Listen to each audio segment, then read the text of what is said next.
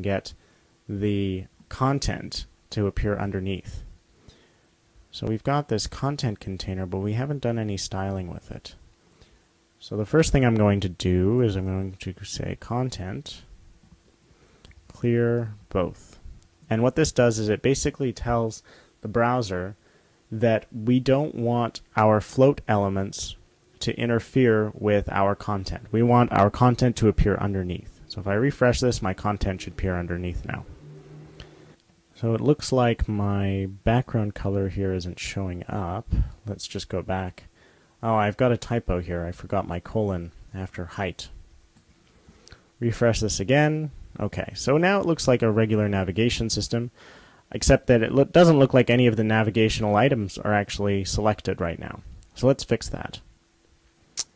I'm going to start off by saying that my .nav list item A of type active should have a background of white. Perfect. Next, I want to change the height of it to 35 pixels. And if you think about this, the reasoning behind it is that we want to create that little indent here to show that it is an active element. I don't know if you saw that, but if I just get rid of that, you'll see if you go very closely in here, if I refresh this again, they all have the same width. But if I have that height of 35 pixels, then there's that slight indentation. I know it's a detail, but it's kind of nice. Also, I want to make the text a little more obvious. So I'm going to say .nav li.active and A. In other words, only take the hyperlink that is selected under the class name .active in the navigation of class type .nav or of nav. And again, we'll just say that we want our text decoration to be none. And we'll just specify a nice red. And 5.4, 5B, I'm not really sure. Refresh this. Oh, I keep missing those colons. Okay, there we go. So we've got ourselves a nice red over there.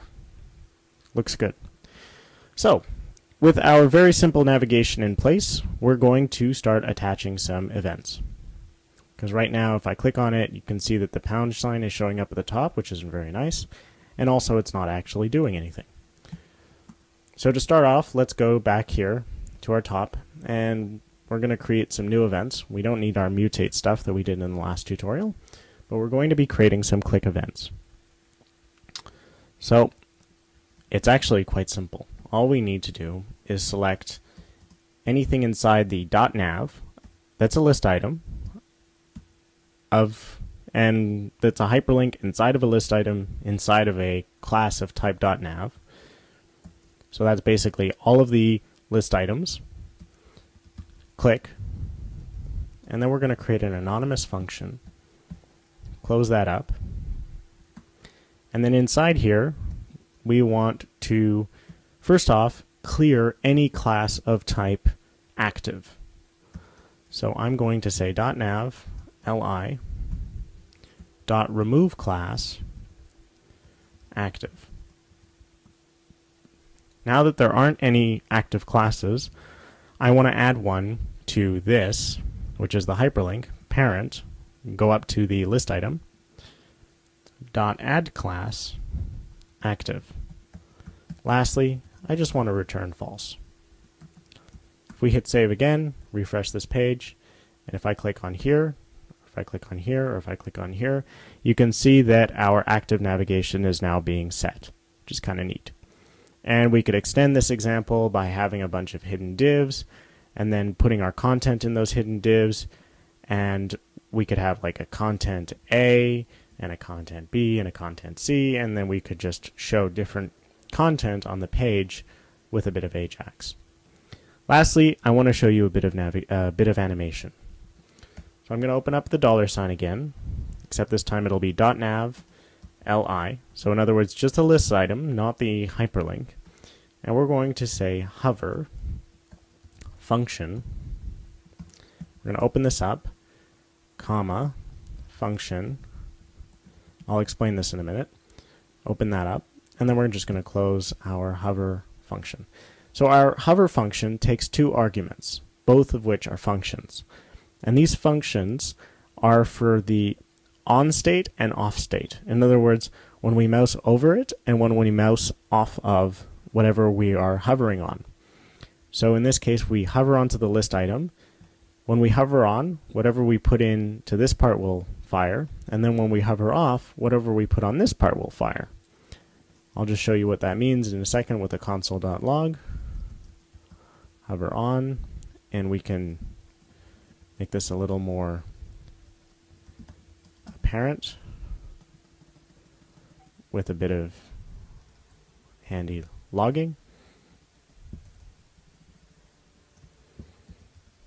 Hit save, refresh this, open Firebug,